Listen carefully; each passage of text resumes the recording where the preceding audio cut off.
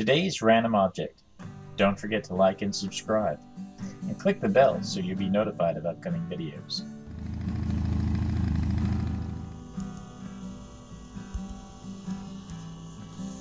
Finishing a sketchbook has always been difficult for me, especially if it's a single-focus sketchbook like the daily random drawings.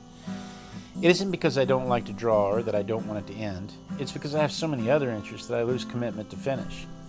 I get so distracted by all of the other pretty art projects that I practically forget about the learning or practical work. This is especially true when the challenge is something so frustrating as single fountain pen use. In this sketchbook, the somewhat daily drawings were to be done solely with a fine point fountain pen. The first half of the book I struggled even finding a pen that made a mark I liked. I ultimately settled on the ultra-fine tipped platinum carbon ink pen. I find it easier to keep a daily habit if I can limit the amount of time to complete it.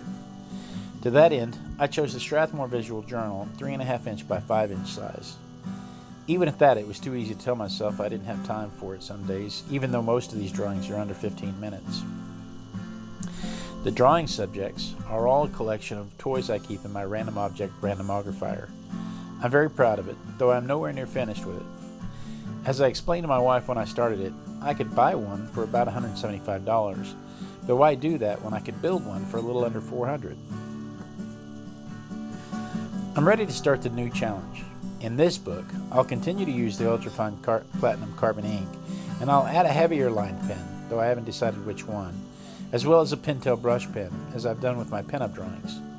The idea being to develop hand-eye coordination, muscle memory, and better line quality.